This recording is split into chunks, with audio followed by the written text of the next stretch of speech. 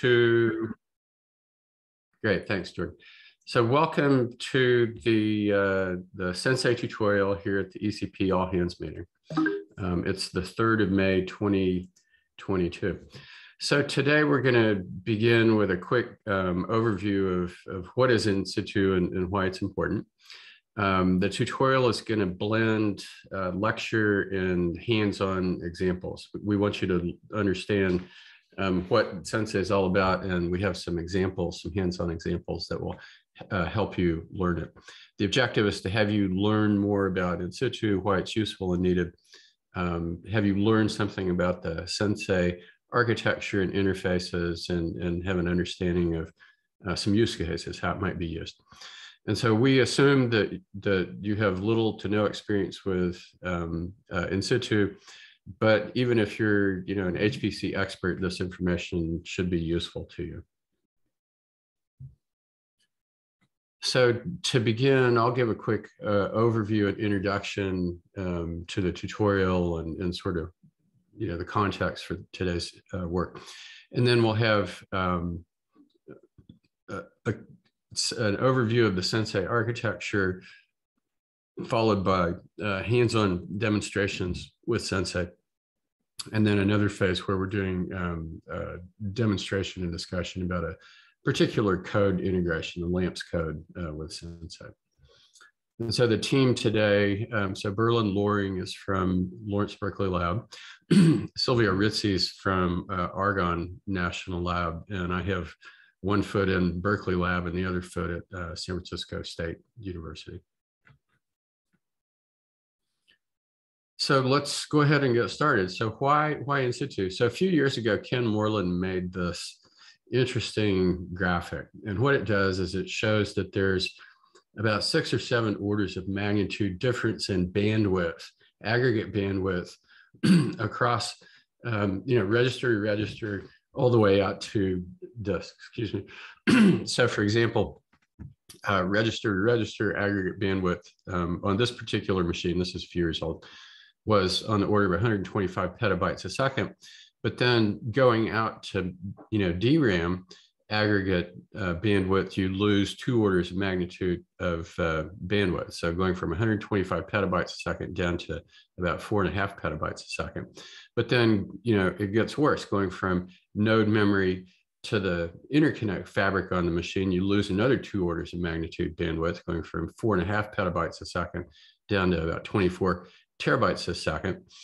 And then, the story just continues to get worse. Going from the interconnect fabric out to storage on this particular machine, you lose another order of magnitude bandwidth. So 24 terabytes a second down to about 1.5 terabytes a second. So this is a pretty grim situation. And what it means is that you can write out only one of every 100,000 time steps, or you can write out one of every 100,000 data values that you compute. And so this, order, 5 difference in bandwidth, from deep inside the machine all the way out to storage has a tremendous detrimental impact on doing science. And so this particular story, this trend's been going on for a long time. This is no surprise. So in 2019, we saw a 1.75 petaflop system with 240 gigabytes a second and aggregate I/O bandwidth. In 2012, we got an order of magnitude increase in flops, but about the same, give or take, in I/O. And then in 2017, we got another order of magnitude increase in flops and a 3 or 4x increase in I/O bandwidth. So this is the problem that we face. And so in terms of what happens with lost science, this particular example from a few years ago, there was an accelerator modeling code team, and they could only run their models in 2D because they were running into I/O problems. They couldn't write out data in a way that allowed them to do the sort of analysis that they wanted. And so this chart on the bottom shows the results of the 2D simulation. And so the x-axis here is down the beam line, and the y-axis is energy, I believe. And so what we're seeing is, one particular, energy profile coming out of this code in 2D, but when they actually were able to run the model in 3D, they began to see, a completely different energy profile. So this is completely different science when the models run in 3D. The reason they hadn't run it in 3D was because they were getting killed by I/O. And so in this particular instance, what happened was there was a code team at Berkeley that was working with the accelerator code team also at Berkeley to instrument their code to do in situ so that they could begin to do analysis of this code output. And this was remarkable. So for the first time, they could begin to see output from the 3D model and compare it to the results of the 2D model. And it completely changed the landscape for accelerator modeling for this particular code team. So that's a motivation for why in situ, lost science. But let's talk a little bit about how this works. And so in a nutshell, what happens is that you want to process data while it's generated. So you have a simulation in a compute loop, and you want to do processing of the data while it's still in memory without having to send it out to disk. And the idea is that you couple the simulation code to some other code, such as a viz or analysis code, and move data between them. So you're not doing any I/O out to persistent storage. And so this is an interesting approach. It avoids the I/O bottlenecks. It makes it possible to do analysis or viz of the full spatio-temporal resolution data. And typically you have access to more computational horsepower than is possible. So the rule of thumb that's been in place for a long time is that if you have a simulation running on P ranks, then you write out the data and then you come back later and you use P divided by 10, 1/10 the number of ranks for doing analysis or viz. This is just a rule of thumb. It's not a hard and fast set in stone thing, but the result is that there's often less flops being brought to bear on the analysis of this part of the problem. But if you do it in situ, you potentially have access to the same scale of computational resources as when you computed the data to begin with. So the downside of all of this is that you often need to know what you're going to do in terms of analysis or viz before you run the simulation. And sometimes you don't know. Sometimes you do, but sometimes you don't. Another con is that the computational landscape is becoming increasingly complex. And so what I mean here is that gone are the days when just one subroutine call does the trick for analysis or viz. It's often a more complicated processing pipeline, if you will. And so getting these things set up and running them in situ can be a challenge. Additional problems that you might run into are resource constraints. So if the simulation is running at the ragged edge of memory, right, it's using all the memory, there's no additional memory left on the node for doing anything else. And so this is a real concern. So there's a couple of different ways to think about in situ. So the traditional approach for doing analysis or viz is you run the code, you save data out to disk, and then you load it back in later and look at it. And this is known as post hoc processing. And it requires a 2x round trip, or one round trip to the system. You write stuff out and you read it back in. In situ processing, you're doing the analysis or viz while the data is being generated. You don't write it out to storage. And so there's a couple of different flavors here of in situ. So this diagram on the left, I have a 4-node system, and each node has 4 cores on it. And so in this particular setup, of the quad core node, 3 of the cores are dedicated to simulation, 1 is dedicated to in situ processing. And so here the data does not move; it stays in the same memory space as the simulation. Over on the right, my quad core system, my quad core system, 3 of the nodes are dedicated to simulation. So all 4 cores on each node are being used for simulation. But one of the nodes, all 4 cores are being used for the analysis or vis. And so in this situation, data has to move. And this is known as in transit. Data has to move from the nodes where it's being computed over to the node where it's being analyzed. So in situ means data stays in place, and you work on it, do analysis or vis with the memory in place. In transit means that you have to move it from one place to another before you do anything with it. Well, so this is just one narrow view of the potential landscape. So a couple of years ago, there was a large community paper that looked at the different ways that you can describe an in situ system. And so this business about on node or off node, in situ versus in transit is just one dimension of dozens, really. So there's a bunch of other ways to look at this. So I'm not going to go into this, but I do want to point you at this article because it provides a lot more information. Okay, so how might you make use of this technology for doing data analysis and this?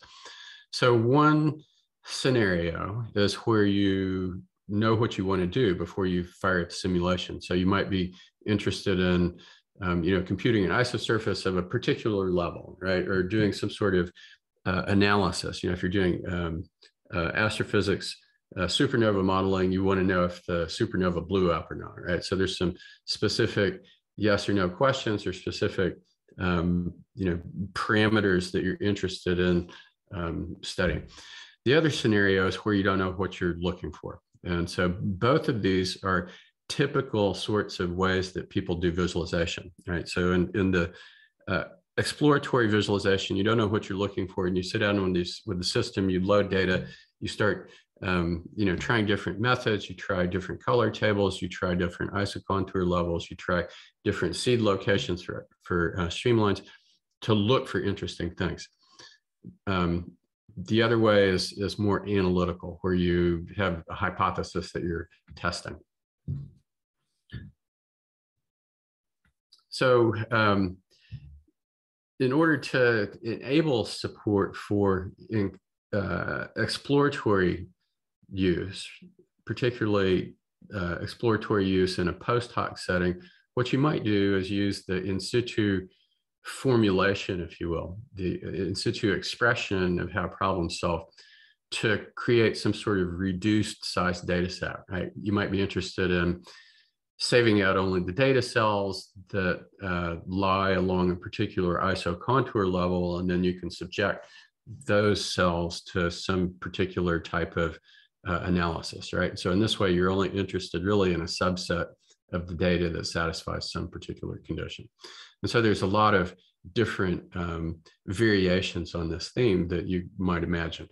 Finding a subset of interest, be it some data-centric thing or some geometric thing, and then saving that out and then working with it later in an exploratory fashion. Another idea, and so this is one where you visualize a bunch of things, you create a lot of different data extracts and then look at them later. And so I think it was yesterday, there was another tutorial by the Alpine team. And so they, some of their tools and their ecosystem provide support for this sort of thing. So SENSEI does as well.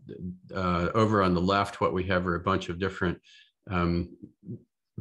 image producers, right? So you could think of coupling in situ infrastructure to a simulation and then producing images, like orbiting the camera around a viewpoint or something, saving those images out and then loading them into a cinema database where you then get the illusion of sort of interactive exploration of 3D data, but it's not a 3D data set, it's actually a collection of 2D images that you're navigating through. So this is sort of like the old QuickTime idea. Another way that you might make use of in situ technology is to find the best set of parameters, right? So this particular example from Gunther Weber uses topological methods to find the right set of isocontours for a particular data set. And so the example on the left, I think they're doing equally spaced isocontours through some data space. And you can see that it makes for an interesting picture, but the isocontours are kind of all bunched up. But if you use topological information to compute the same, I don't know, 10 or so isocontours, but they're spaced out in a way that's more meaningful from a topological perspective, then the result on the right shows structure in a way that's a lot more meaningful than the image on the left. Another idea, and so is that you may want to run the simulation and connect it to an in situ infrastructure and have the in situ infrastructure detect certain events that might be happening based on what's happening with the data set. And if one of these events happens, then you trigger some sort of action, right? So you might not want to create a derived data set until the supernova is close to exploding, right? So in this way, you're skipping a lot of time steps where nothing interesting scientifically is happening. But then when things scientifically interesting begin to happen, you can bring to bear resources to work with data in that regime. So in terms of software, so I'm going to focus primarily on the SENSEI system. And so SENSEI is a generic in situ interface, which means that you can instrument the simulation code once, and then with only configuration file changes, you can connect to many different potential endpoints for doing analysis or visualization. Here's a quick overview of some of the different types of endpoints. So Visit and PairView Catalyst are both parallel viz applications that have an interface for use in situ. And with SENSEI, you can instrument once, and just by changing a configuration file, access either PairView Catalyst or Visit libsim. You can also drop in your own user-written Python code, user-written C++ code. We can make calls to Ascent. And in fact, we've worked with the Ascent team on doing tutorials talking about doing this very thing. So there's a lot of flexibility here in this system. Let's see, a lot of these projects have timelines, and we have one as well. So this project's been going on since August 2014, and it's been funded by Oscar Research money. So it's undergone 3 competitive review cycles, proposals and review cycles. And we've had a remarkable history, including running at over 1 million way parallel on Mira a few years ago. We've started an annual SC workshop that focuses on in situ. That's become the center of gravity for a lot of in situ work. We've done tutorials around the world. This has just been a remarkable project. So I need to update this slide to show a couple of more recent things. So last year we had a tutorial. It was the second or third time with the Ascent team, tutorial at SC21. We also did the ISAB 21 workshop. And this year, SENSEI is part of the DOE ECP Data-Vis SDK, thanks to a little bit of ECP money. And we're doing the ISAB workshop again this year. So that's it for the introduction. So I'm going to stop my share and turn this over to Berlin. And let me field questions if there are any while Berlin's getting set up.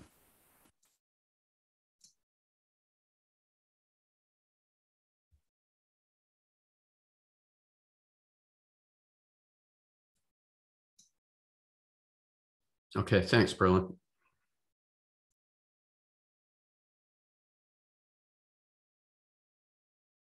Berlin, I think you're muted. Hey yeah, thanks for the great introduction, Wes. To continue on with the tutorial, I'm going to talk a little bit first about setting up for the demos, because along with the tutorial, we're providing a virtual machine and some Docker images that you guys can all use later on to try out these demos and play around with a SENSEI install. And then I'm going to talk more about the in-situ system and tool portability, and the in-transit system and proximity portability, as well as our data model and extending the system using C++ and Python, and go into some demos on Cori, assuming I can get Cori to cooperate with me. So to continue on, first of all, our slide decks contain some links and some videos to help you all set up the virtual machine images if you want to play with this after the fact. And so these VirtualBox images contain a SENSEI install, along with all of the backends that or the major backends that we support, like Catalyst, Ascent, Visit libsim, Audios, Python, and so on. And so these links can take you to the VirtualBox image and also the video for setting it up and using it. And the demos can be done either on Cori, Nurse Cori, Cray supercomputer, or in the virtual machine, and the instructions are basically the same once you get into the right folder. And so, yeah, this slide has some information about where the demos are located.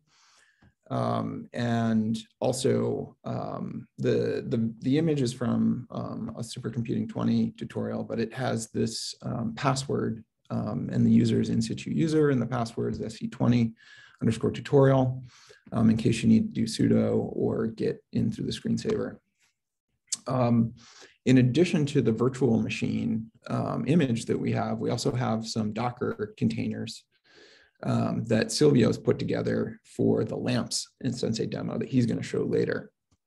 And this slide details all of the setup instructions for that. And Silvio may say a word or two about that when he starts up his demo. Yeah, so moving on, we'd like to present some of the features of the SENSEI in-situ system and show how we achieve tool portability and how you can use that to SENSEI to access different in-situ and I/O data movement solutions from your simulation code. So if you're going to use in-situ today, you've got a lot of options to choose from. We've got these full-featured, high-level, general-purpose visualization analysis tools. These tools have a lot of rendering and data processing capabilities, can be used on supercomputers, and they have very high-level data models that fits nicely the geometric data structures used by a lot of mesh-based simulations. In addition to those, we've got transport and I/O libraries that have in-situ and data movement functionality like Audios, libIS, and HDF5. These have lower level data models usually, but you can do a lot with them, and it's great to be able to move data around the system. And finally, when the higher level tools, the Catalyst, the libsim, Ascent, and so on, are missing functionality that a scientist might need for a custom physics-based diagnostic, for instance, or just to prototype some new diagnostic that's not widely known amongst the viz and analytics community. You want to be able to extend the in-situ system using C++ or perhaps Python. Python's a great option because it's very developer friendly, easy and quick to develop new solutions, and there's a lot of libraries available and modules. And so I think the exciting things about C++ are access to these platform portability libraries for using the heterogeneous systems that we all have now. And in Python, again, there's a lot of great analytics functionality already available that you can access to build very complex analyses quickly. And so with SENSEI's generic in-situ capability, we package all of these solutions up, and we provide them to your simulation through a single, simple API. And so SENSEI's value proposition is that when you instrument your code with SENSEI, you get access to multiple in-situ processing and data movement tools and capabilities through a single API. And this provides you tool portability in that you can use a configuration file at runtime to select the data processing or movement tool of your choice. And from the backend data processors, the Ascent, Parity, Catalyst, libsim, and so on, they get portability in between the different simulations. If they have a SENSEI adapter implemented, then any simulation instrumented with SENSEI can be using their functionality. A second dimension that we provide is proximity portability. And by this, we mean the ability to switch in between a tightly coupled in situ configuration over to a loosely coupled in transit configuration, so that the analysis and the simulation become decoupled and the data can move to a different set of compute nodes. And the portability is achieved in the same way that we achieve the tool portability via runtime configuration file. And finally, we provide a means for user-defined or custom in situ through runtime extensible Python code or a compile time extension with C++. So how does it all work? At the core of it, we've got our data model that provides a common format for data exchanges in between the simulation and the tools. We use this concept of adapters. And these adapters abstract away the differences in between the various codes involved, the simulation, for instance, and the analytics codes. SENSEI comes with a library of ready-to-use adapters so that you don't have to write these adapters from scratch. You can just use the ones that are already there via this configuration file mechanism. And so the runtime configuration mechanism lets you select these processing and movement solutions at runtime. And so the picture that I want you guys to have in your head when you're thinking about SENSEI is this here diagram where we've got a simulation and a bunch of data analytics capabilities with SENSEI in the middle. And so this is the tightly coupled or in situ setup where we've got the simulation, the analysis running in the same address space. At runtime, XML given to the SENSEI system is going to select one of those data analytics or data movement solutions on the right. And then as the simulation evolves, its state in time, it's going to invoke in situ processing through the SENSEI API, and the data is going to be processed or moved as it's generated. So delving into this a little bit more from a developer perspective, we've got three main parts of the SENSEI internals. The first is the analysis adapter. The analysis adapter provides the API that the simulation can use to invoke processing and I/O. Second, we've got a data adapter. The data adapter is used by the analysis adapter to fetch data from the simulation. And finally, we've got the bridge code, which is the code that's added to the simulation that manages these adapters and invokes the in situ processing. When you go at a much finer grain of detail, we've got this diagram that shows the relationship of all these different parts and how they relate. And the colored boxes actually show a couple of different specific components. The green box shows the configurable analysis adapter. This is kind of a meta adapter that the simulation deals with. This configurable analysis adapter is going to parse XML and create a library-specific analysis adapter instance. And the configurable analysis adapter lets the simulation interface to a single thing and have access to all of backends through the same API. And it also gives the system its runtime configurability. Nested within that green box, we've got a blue box, the simulation-specific data adapter. That's something the simulation passes into the analysis adapter, and that lets the analysis adapter fetch data that it needs based on how it's configured. There's a question here that maybe relevant to respond now from Maya. How much of the memory impact does the SENSEI adapter cost?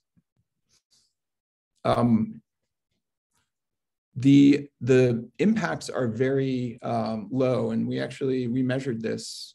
We did an analysis of the impacts of our design at scale in SC16, and there's actually an SC16 paper about this. I think I have a slide later, so I'll pause later and point you to that slide if it's hidden. Thanks for the question. Are there anything else, Silvio? No, and actually Wes responded also on chat. Okay, thank you guys. Mm-hmm. Yeah, and so finally, at the very most nested level in this diagram is the in situ library, which eventually gets the data and processes it. So I'm going to skip all of this. I've just said that. Yeah. So about the runtime configuration. So there are a couple different dimensions of the runtime configuration I want to point out. So first of all, the configurable analysis. This is the meta adapter that the simulation uses. And the simulation will point the configurable analysis to an XML file. The configurable analysis adapter internally, all automatic to the user, parses this XML and creates a specific instance of one of the other data processing or movement backends and configures it all from the XML. Then as the simulation invokes in situ processing, all of that is forwarded on to the library specific adapter, which then in turn forwards it to the library itself. So that's the SENSEI part of the picture, but you've also got the configuration of the data processing or data movement libraries. And as mentioned, we expose some parameters via the XML, but we don't expose everything. And for these more complicated tools like ParaView Catalyst, Visit libsim, or Ascent, we've got, we just simply make use of their configuration mechanisms. For example, some of those tools have JSON files or state or session files, and the XML just points to one of their specific configs. At this point, I want to pause and go through a quick example showing of how the system can be used. And for this example, we're going to use AMRX. It's a publicly available framework for developing adaptive mesh refined simulation codes. And the slide shows some of the example types of scientific codes that have been developed with AMRX. And AMRX also comes with a SENSEI integration. And so this integration can be used to process data through AMRX. So it's also a good way to play with SENSEI. And in this example, we're going to start off with running SENSEI AMRX coupled to libsim through SENSEI. And we're going to do this on using one of the CFD codes developed in AMRX called IAMR. And we're going to compute a Raleigh-Taylor instability and visualize that with Visit libsim. And so this shows the SENSEI XML that we used in this run. So in this run, we used Cori at NERSC and ran it in 2000 MPI ranks. And so the SENSEI XML is going to select libsim. And then it's also going to pass libsim this configuration file, this session file. And that session file was generated from Visit itself. There's an ability to save out a session file from the Visit GUI. And this is what that run looked like with the Raleigh-Taylor instability. We had it set to 4 levels of refinement, and again, ran it on 2048 MPI ranks on Cori. So now to demonstrate the tool portability part of SENSEI, the ability to switch in between these data processing backends at runtime, we're going to do the same run again, but give the system this different XML file. And this XML file, similar to the previous one, is going to tell SENSEI which backend to use. And in this case, it's going to be a Catalyst. And then we're going to give the Catalyst backend this configuration file, which we generated from the ParaView GUI, and rerun the run. And just by giving a different XML file, we get this totally different result where the data is processed using ParaView Catalyst.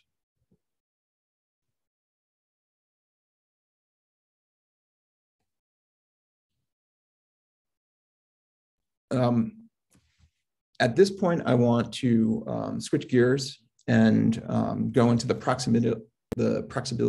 proximity portability features of SENSEI. This is how, going into the details of how we do in transit or process data on a different set of nodes while the simulation's running. And Wes did a great job of introducing this slide. And so I'm not going to go into the details of this, but this, showing the bottlenecks in the system as you go through different parts of the memory hierarchy. And, so the motivation for in situ processing is to get away from this extreme bottleneck of the post-processing mode, where you've got to go through all of these funnels and bottlenecks to get out to disk and finally process your data. It's just impractical to do that these days. But in situ processing, when you're running in a tightly coupled mode, you've got the fastest access to data, and you can possibly access the full spatiotemporal resolution of your data as it's being produced. In the in-transit mode, though, you're sitting in the middle, and it's still much faster than writing the data to disk. And there are some additional benefits, like the ability to impedance match the scaling of the simulation and the data processing libraries, for instance, or to transform the data and provide different load balancing in flight. So there are some really cool things that you can do within transit. And so I want to just introduce some terminology. And so I've got this diagram of a fictitious high-performance computing system. And when we say M to N in transit analysis, we're meaning that the simulation is running on M MPI ranks, and this is shown in the figure as red. It's got a number of data blocks, P data blocks. These are shown as little yellow blocks inside of the simulation processes. And then we want to run our analysis job on a different set of nodes on that system. But the analysis job, it may be running at a different level of concurrency, and we use N to denote that level of concurrency. So in this example, M equals 9, P equals 13, and N equals 3. So in order to make this work, we've got to do a partitioning step to decide how the data blocks map from the M simulation ranks to the N analysis ranks. Once that partitioning step's done, we can finally use a transport to move the data, and then it can be processed on the analysis job.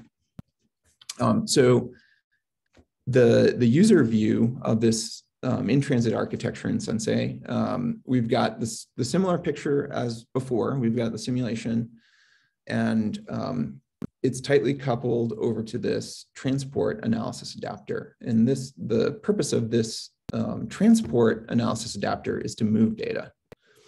So the simulation's running in one job on the HPC system. And then we've got the second executable called an endpoint running on a second job.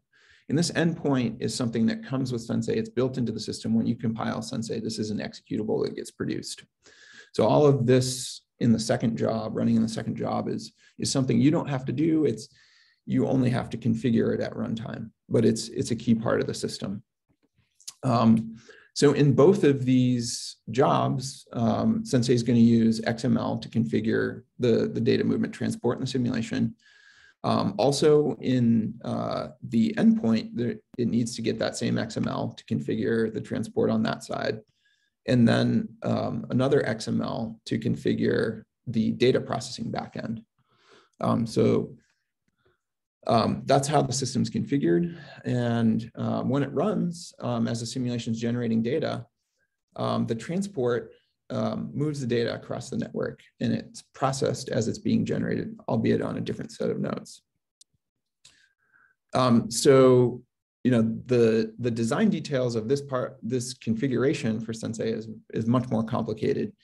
And I'm not going to go into a lot of depth on this, but the top box shows the architecture for the simulation. And that's the same as we showed before. Everything's the same. The XML just configures a data movement transport instead of a data processing library. In the endpoint, we've got the configurable analysis adapter that's configured by XML, so very similar, the same mechanism, the same classes, that's configuring the in situ library that's actually processing the data when it's received. Now, the key difference is this red box, and this is transport-specific data adapter. And this has a number of interesting features, which I won't go into detail in this tutorial, but for instance, the partitioning block in here. And the partitioning implementation in SENSEI is adaptable at runtime. And so this is something that you can provide your own code to implement different partitioning schemes. And partitioning schemes, again, they load balance the data when the simulation and the analysis are running on different levels of concurrency. There are a number of other interesting things that one can do, such as in-flight data transformations. So that's a really interesting part of the system. I'm just going to skip through all of the rest of this and show this, this example of the partitioning infrastructure. So in this example, we've got, we're computing a slice in situ, and the simulation's data blocks are shown here. The ones in color were needed for the calculation of the slice, and the grayed out ones were not needed. In a second example, we're computing isosurfacing extracts. Again, the colored blocks were the ones from the simulation that were actually needed, and the grayed out were not needed for the calculation. With SENSEI's partitioning infrastructure, we can actually provide optimized partitioners that don't move all of those gray blocks. Only the color one gets moved. And we explored those type of data movement optimizations in this paper linked down at the bottom of the slide. So you can go there for more information on that. So a bit about the data model. So we use VTK, and in the latest release of SENSEI, we've mangled and minified VTK9 for our data model. And the types of data that are supported are all these geometric mesh types provided by VTK, including, adaptive mesh, particle or point clouds, unstructured finite element meshes, and so on, and a number of non-geometric data structures such as tables and graphs and array collections. So it's got pretty good coverage. By mangled, I mean we just renamed all of the classes and source files from VTK to SVTK. And that prevents it conflicting from other versions of VTK that may be floating around in the system, such as those used by Paraview Catalyst or Visit libsim. And we've minified it, meaning we've removed absolutely everything except for the data model from our copy. And so this approach lets us use VTK, but it isolates us against breaking changes in VTK, so we can provide more stability in our code base. And it keeps us version independent of the different versions of VTK used by the other tools. But you can still use VTK for processing because of the mangling. So you can link in a copy of your own VTK if you want to use it for rendering or filtering. At this point, I just want to pause because there was this question about the overheads. And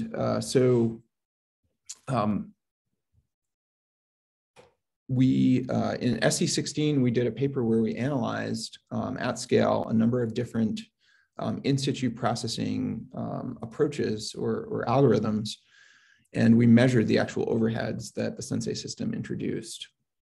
And there's a link down in the bottom of the slide to the paper, the SE16 paper.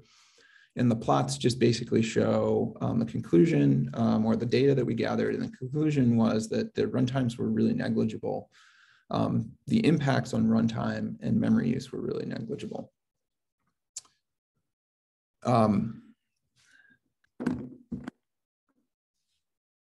So I need to go in. So for my demos, I want to use Cori, and I need to go in and fire up Cori at this point.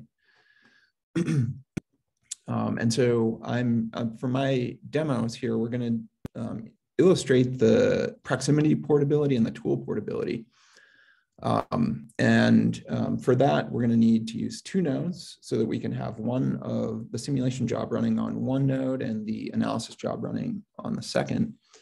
This is going to take maybe a second. It's usually pretty quick.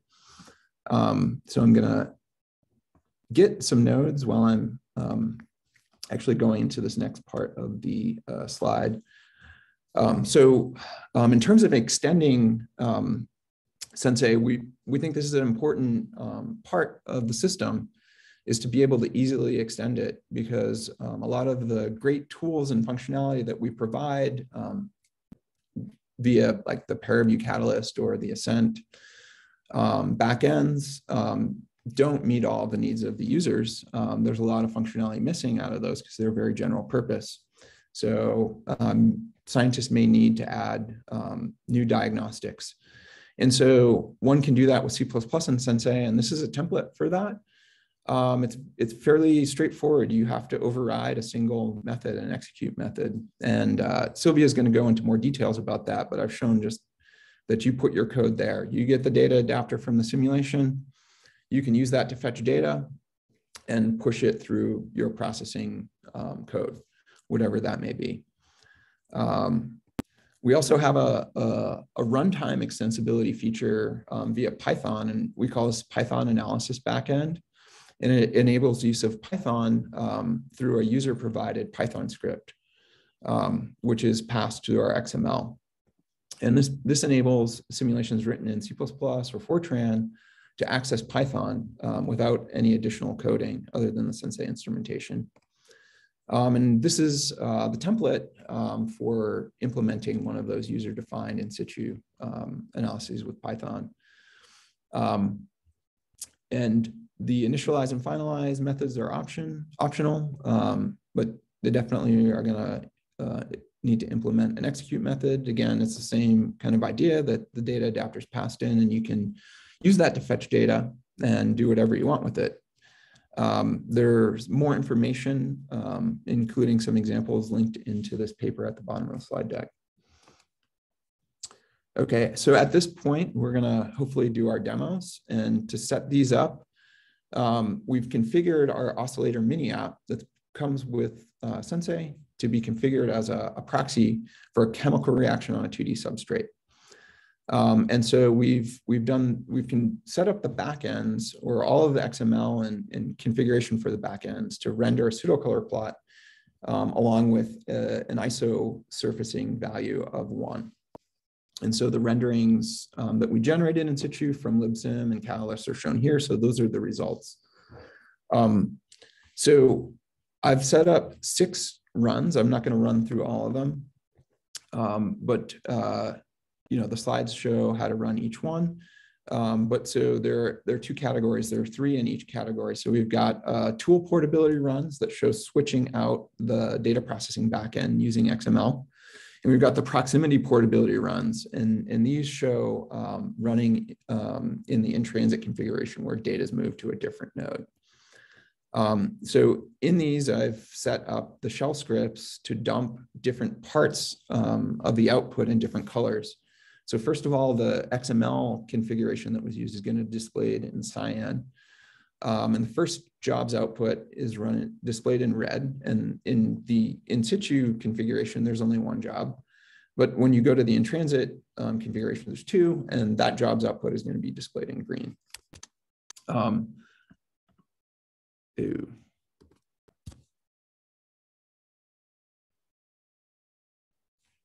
My allocation hasn't gone through yet.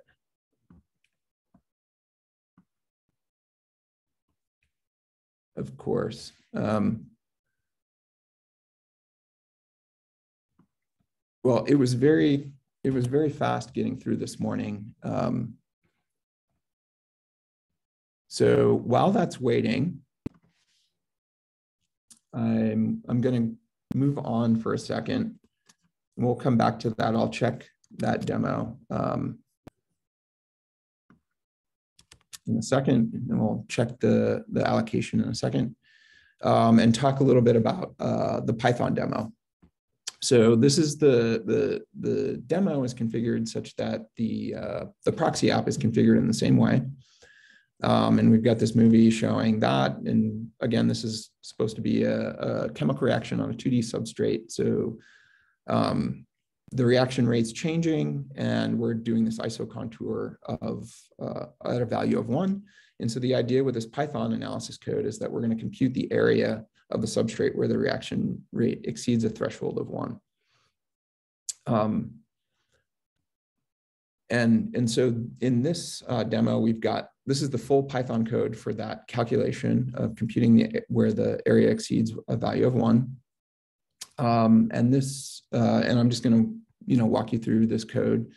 And so on the right, I'm just showing a zoomed in version so that we can read it. Of the first part is about initialization. So we've got these control variables that are global variables that control some of the parameters like the thresholding, the name of the mesh, the name of the arrays we're going to process, and the output file.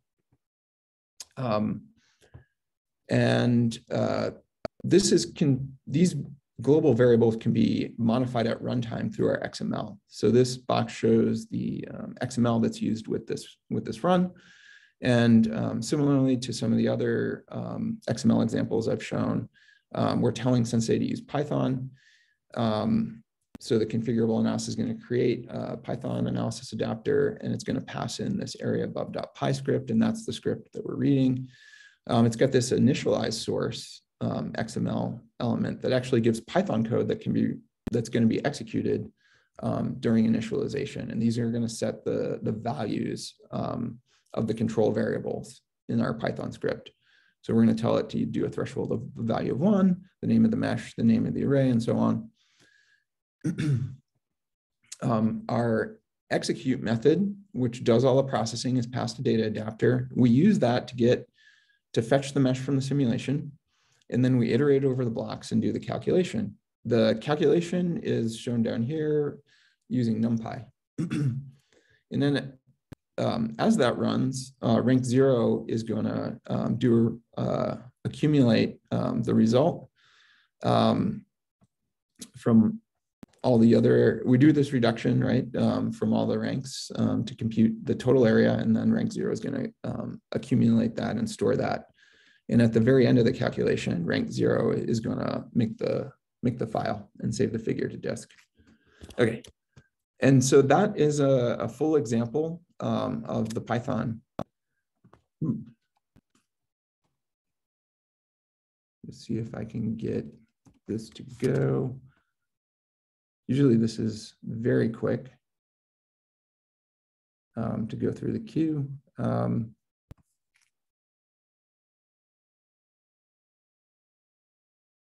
Okay, so since I'm having some trouble getting through the queue at this point, I'm wondering if I can pass the baton over to Silvio. Oh, wait. Okay, it looks like it went through the queue. So I don't know what happened with the first submission, but I just got my notes. So now I'm in this demo, this Audios demo script directory. And if you're on the virtual machine, you'll actually see these very same scripts. They've just been modified to point to different sets of module files. Otherwise, the scripts are identical to the virtual machine. And I've got my in situ scripts to demonstrate the tool portability, and the in-transit scripts to demonstrate the proximity portability. So with that, I'm going to launch one of these. I'm going to start out with the Catalyst and run Catalyst in situ. And so what's going to happen is we're going to load the module file for our SENSEI install. We're going to run the oscillator mini app configured as this proxy simulation of a chemical reaction on a 2D substrate. We're passing in this teal XML file I catted here that configures Catalyst and selects Catalyst and configures it with this rendering script. And now the red is the output from the simulation as it runs, and we've just got a status message that we've configured for Catalyst. Now these are on the compute nodes. So I've got 2 compute nodes here, and I'm running on the compute nodes, but I can't have X11 capabilities on those compute nodes. So I have this other window where I'm logged onto Cori, and I have the same folder. And I can see that we're generating, the images, things are running. And now I can animate these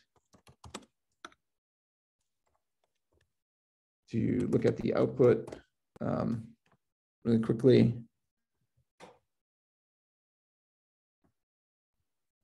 And so this is showing the result. We've rendered 100 frames using ParaView Catalyst.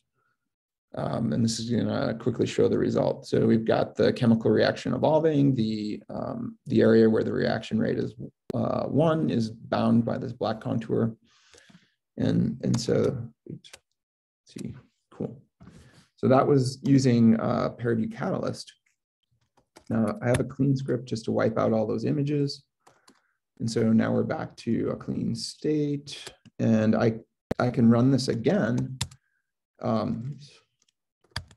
using Ascent. And in this run, the major differences are that I'm loading a different module file and I'm giving a different XML file to the system. And now things have started up and the simulation's running, and this is an output from Ascent. Ascent is a little bit more verbose than Catalyst, but it's running, producing images. Let's go into our other terminal and just look and see what's going on. Now, if I look at these are the same results generated with Ascent. And so rather than animate them, I'm just going to pop up one of them, and you can see the similarities in that this is rendered by Ascent, the same data, the same ISO value.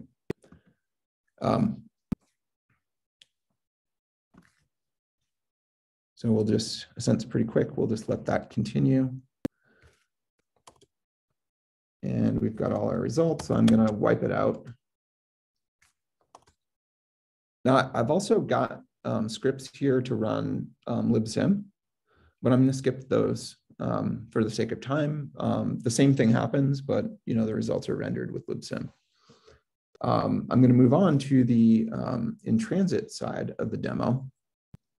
And just to talk about that for a second, I want to mention a couple of the details.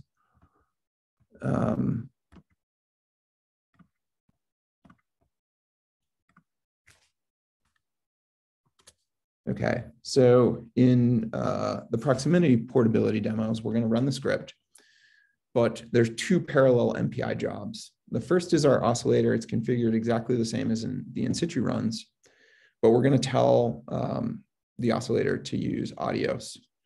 The Adios is going to move the data to a second job. The second job is the SENSEI endpoint. And the SENSEI endpoint is going to be configured to use Adios and then one of the data processing backends. So there's 2 XML configurations used for the endpoint.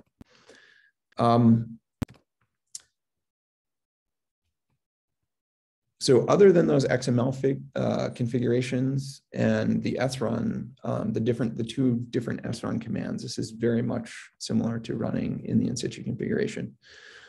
So to get the jobs to launch on different sets of nodes, we use this -R option to srun. And that just tells which job, which node to place the second job on. And so that's a key detail for doing this. Now to go back to my window, to launch this, I want the in transit. I'll do Catalyst first. We're loading the Catalyst module file, just very much similar to as before. Now we've got the different XML files here. The first one is given to the oscillators. This tells the oscillator to use FlexPath. We give a second XML to the endpoint, and then finally the Catalyst config also to the endpoint. The simulation starts up, configures itself, the endpoint starts up, configures itself, and now these are status messages coming out of the endpoint telling us that it processed a time step. And so we're generating data on one set of nodes and processing it on a separate set of nodes. And now we can see the tools are running, we're producing the images just as before.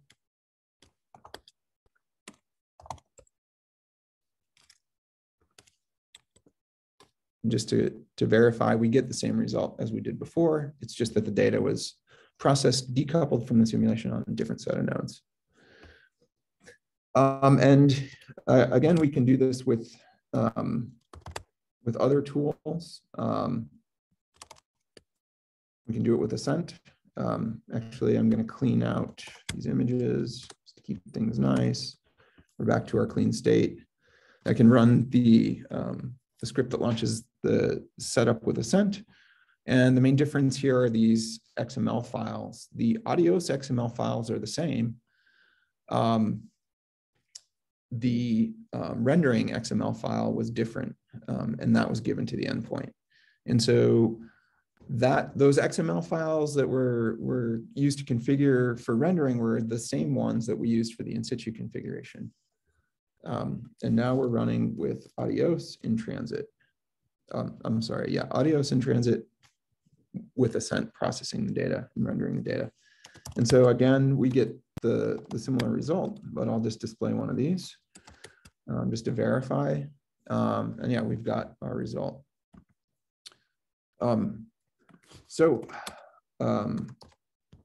That is the in-transit tool and proximity portability demo. I'm going to move on to the Python demo. This is also installed in the VirtualBox, and it shows a full working example of using the Python capabilities of SENSEI. And just for more information in the configs directory in here, we've got the Python script, this volume above .sm.py. We've got the XML and oscillator configs in there as well.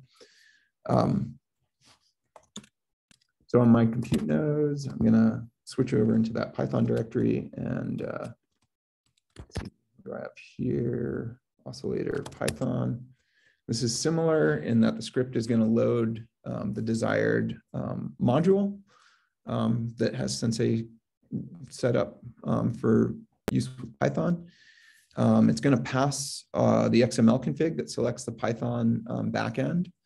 And it passes all the configuration in terms of the script that we're going to use. And then this initialize source, which lets us set some global control variables. We've got the status telling that the oscillator set everything up and that run completed.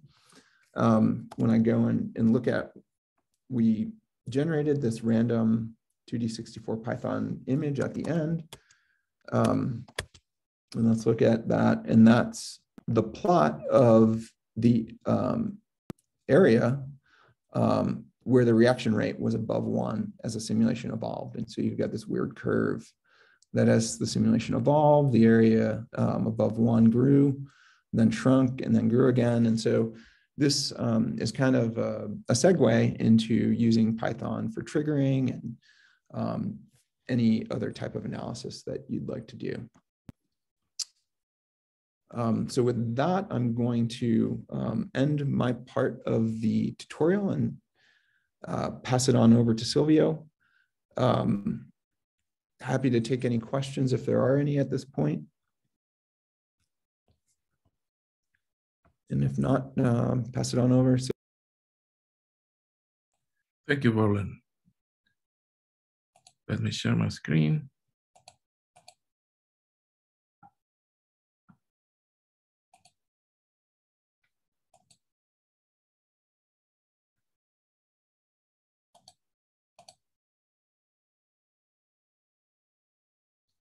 Are you seeing my presenter mode or I'm seeing presenter mode. Let's switch here. Swap displays. Yeah. Is it good now? Good. Okay, great. Thank you. So, hello, I'm Silvio Rizzi from the Argonne National Laboratory, the Argonne Leadership Computing Facility, and I'm going to cover the instrumentation of the LAMPS code with SENSEI. This is an example, and I'm showing a picture here. That's so you make sure that there's no machine talking to you. There's a real person here. So the LAMPS code essentially is large-scale atomic molecular massively parallel simulator. That's where the name comes from.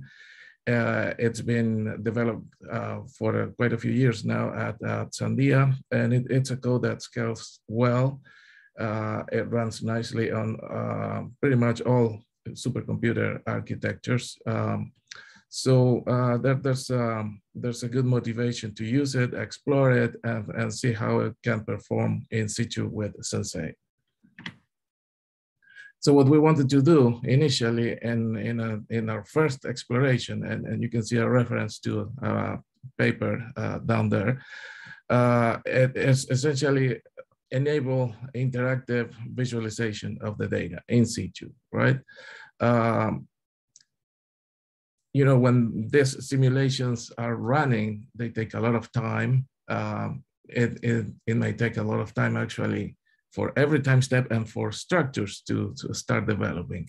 So some people might question, why are you doing in situ interactive visualization? Well, it's mostly a proof of concept, right? Essentially, we want to show that it's possible to do it. And since we were working with the Intel team, they have Osprey as the as a ray tracing framework, and we also wanted to leverage the Osprey library for creating high quality images out of the data that comes in situ. So based on the SENSEI architecture that we've described before, this is the parts that we'll be concentrating on in the next few minutes, right? It's the left side of the picture where we have LAMMPS, and LAMMPS is built as a library. We have a small portion of code in C++ that we call it LAMMPS driver, and that essentially receives the input file and passes it to the LAMMPS as a library line by line. And then from there, we have our SENSEI instrumentation that consists of a bridge, a data adapter, and an analysis adapter. So the data format in this case is particularly easy because this is atoms. So they come in X, Y, and Z coordinates, and there's additional fields, like, for example, atom type or atom ID. So we can query all those from LAMMPS and actually make them available to SENSEI on the other side of the instrumentation. And the way of instrumenting the code is actually pretty clever, and it comes from the LAMMPS code itself. They have something called a fixed external, which actually allows the developer to create a callback. So every time there's a new time step, that callback will receive a call with pointers to the data. And there's additional information in the link that I'm presenting here for those interested. So remember, we need to do this, implement these three components: the bridge, the data adapter, and the analysis adapter. So we'll start with the bridge, which is the simplest. And if you see the pseudocode that I'm showing here, it's essentially very simple, right? The lines in black represent the original simulation. The lines in blue, the ones we want to add for the instrumentation, right? So essentially, there's an initialization step. After every compute time step, we call the in situ execute. And prior to finalizing, we call the finalize function in our existing code, right? So, and here I have a number of annotations that will simplify what we're trying to, the ideas that we're trying to explain here. So this is the callback function. As I explained, there's a callback function that you need to implement, and LAMMPS will call it with data every time there's a new time step. So as part of the data, you get pointers to the X, Y, and Z atom coordinates. And then you can also query atom types. Next step is essentially to update the bridge with the data that we got from LAMMPS. And then we call the analyze function. that's essentially all we need to do on the LAMPS side. We don't need to modify the code, and that's one of the major implications here. This is all the code we add to LAMPS and call it as a library.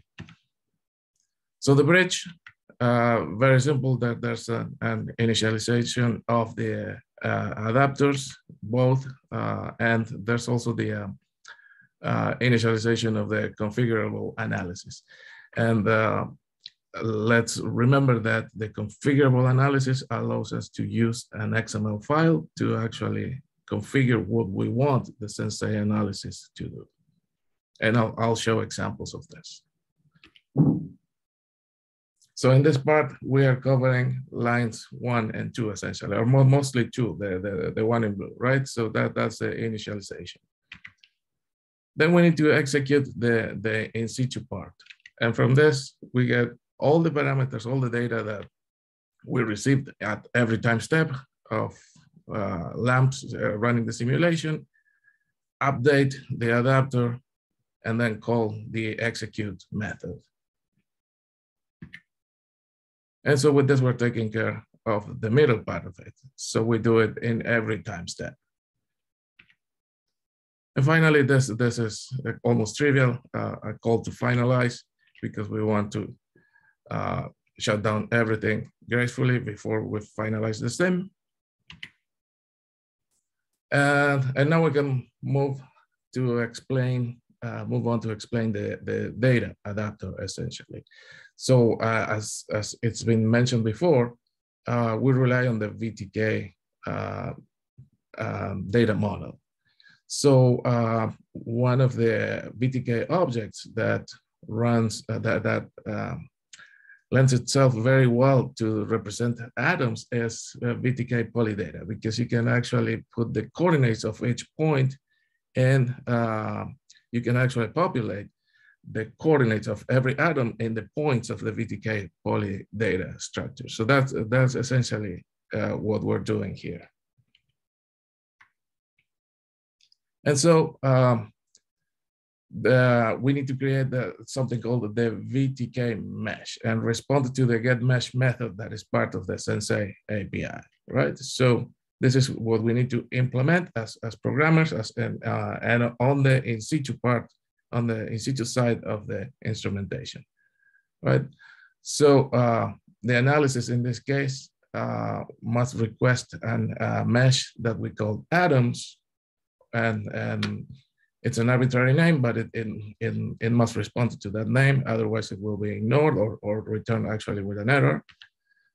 And then we created this VTK polydata object to contain the coordinates and the fields for the atoms. There's additional information here about the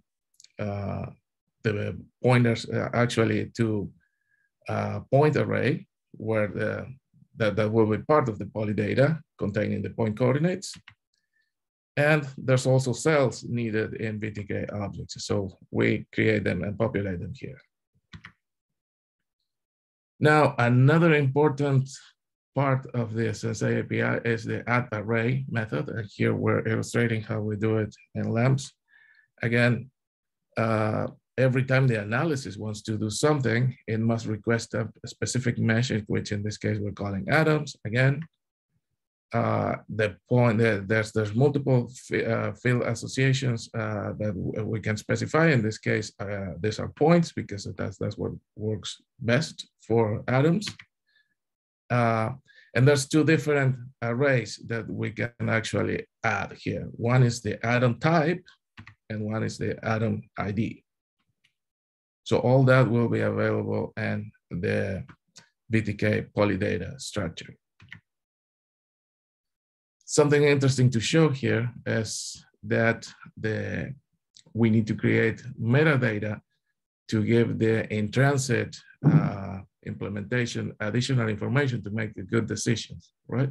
So that's what we do here, and creating and populating the metadata, right? We're specifying additional information that is not possible to, it doesn't come in VTK objects. so the in-transit methods can do some intelligent, make some intelligent decisions there.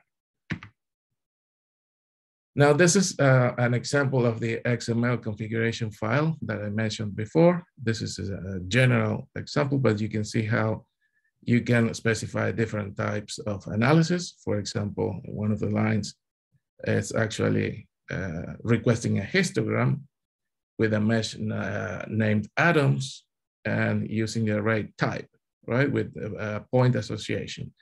And it's using 67 bins to create that histogram. That 67 was an arbitrary number, but it was tweaked by hand to give a good result. Similarly, we can enable post-hoc IO, which means essentially save files in VTK format. And I will demonstrate that later. And then another option, for example, is to enable the catalyst analysis adapter that you see at the bottom of the page. And you're telling it to use a Python script, right? And in this case, you give it the name of that Python script that you generate with the Purview client. And then it will run that specific pipeline in Situ when you enable the catalyst analysis adapter. So this is super powerful. Now, this is a demo. We're going to switch gears here to a quick demo. And in this case, this is going to be the interactive visualization of in situ data computed with lamps. And I'm mentioning Osprey here because this is the slide that I borrowed from the Intel team at the time. This is actually a paper from 2017. And notice that they are actually talking about CPU ray tracing framework, because at that time they were focusing on the CPU. But now, with the arrival of Aurora, they're actually targeting the Intel GPUs. So we're working closely with them to implement the Osprey framework on the Intel GPUs. And the data that we use actually comes from real material science at Argonne. They were running, this team of scientists, Argonne scientists, were running lamps. This was not a huge simulation because of the number of atoms there. And it was actually running on Mira, a machine that has been already decommissioned at Argonne, a BGQ, IBM BGQ supercomputer at Argonne. But we got the files, we got the input files from them. And notice the structures that you see in the cover of the journal. You will see that the in situ instrumentation, when we visualize, generates very similar structures to that. And so here we expand the previous picture, right? Now we can analyze the right side of it, where there's LeBayes, which is a very lightweight transport that we used at the time that connects to one side of the analysis adapter, and then through the network connects to a client, and from there to the Osprey viewer. So all this was a prototype that we created and published in 2018. So again, LAMPS is built as a library. And this is in transit because there's data movement through the network, and we're communicating nodes through the network, moving data through the network. And the viewer actually runs on a remote machine. So this is a simple demo that I'm going to show here in a pre-recorded video. This is actually captured in a workstation where everything runs in the same place. But this solution actually was shown and implemented, demonstrated actually at scale on the Theta supercomputer and on the TAC supercomputer Stampede 2, I think. So let me play the video and actually pause here, because you see 3 different terminals. The first is the actual lamps simulation. And then let's play a bit and see how the simulation is already generating data. This is actually a very simple example that comes with LAMPS. It's one of their benchmarks. And now you can see how the other components are launching and doing their job, right? So there's a network client, and here it is actually receiving the data from the in situ. And my PowerPoint crashed. Are you still receiving images? I can see your screen, but the PowerPoint's gone. Okay, so let me share again. It's unfortunate that sometimes when I play videos, it crashes. So let's try again. The question is, where were you able to see the pictures generated and how the user can interact with it? We got up to the point where the mesh got rotated. Okay, okay. So that's probably good, and I can probably move on to the next. And let me go back to my Zoom.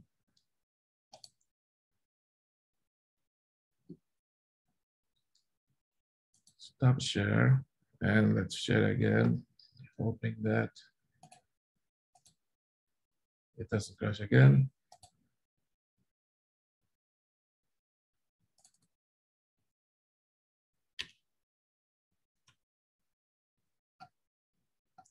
Sorry for the technical issues. I'm in Zoom, share screen.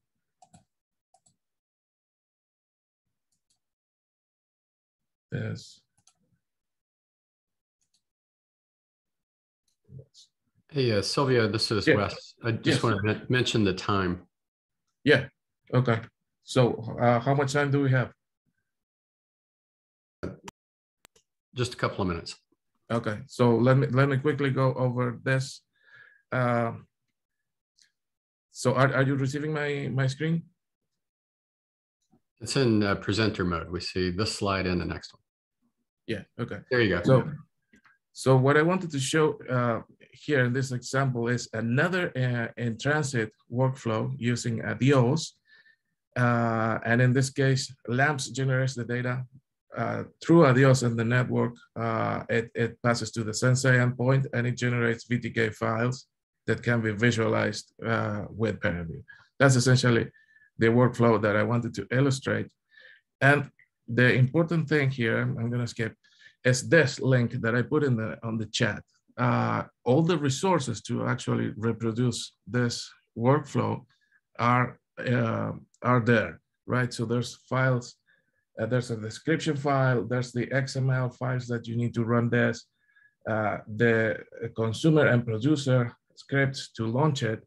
So this was demonstrated actually on the Theta GPU partition of Theta, which is essentially NVIDIA GPUs, connecting to a visualization cluster called Cooley on Argon.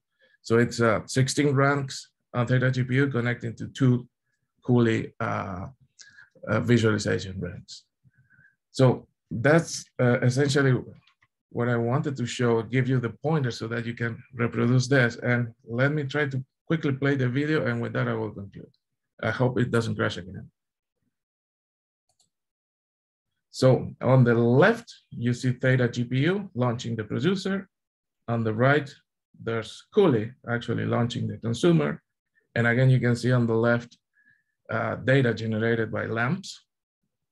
On the right, the data adapter, the ADIOS data adapter and post-hoc IO have been configured, and they're receiving the first time step. Now they move to time step number 1.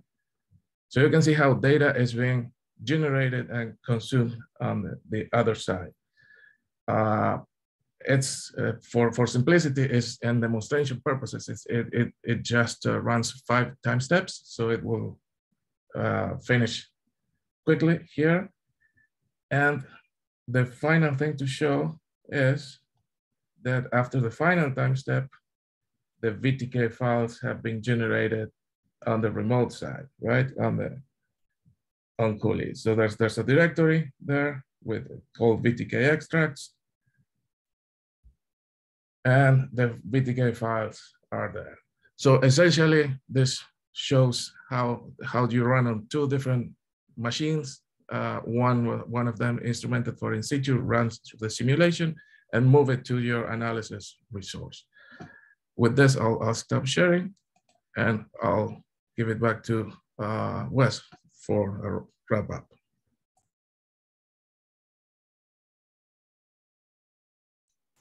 Great, thanks, Silvio.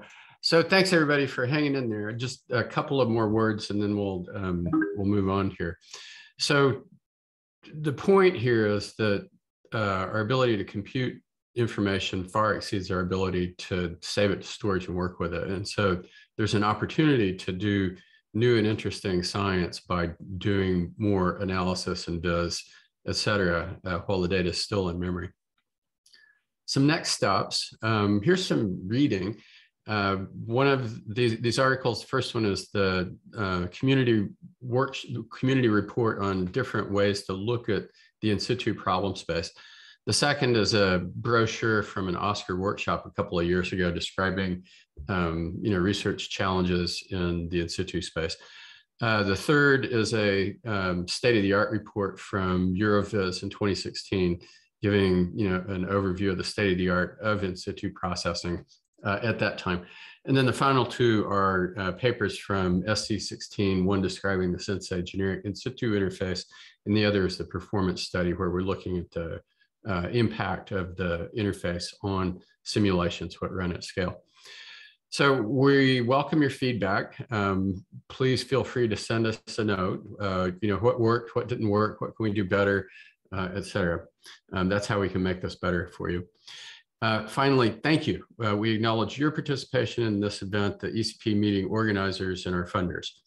And until next time, be safe and be well. Thanks very much, everybody. Have a great day. Bye.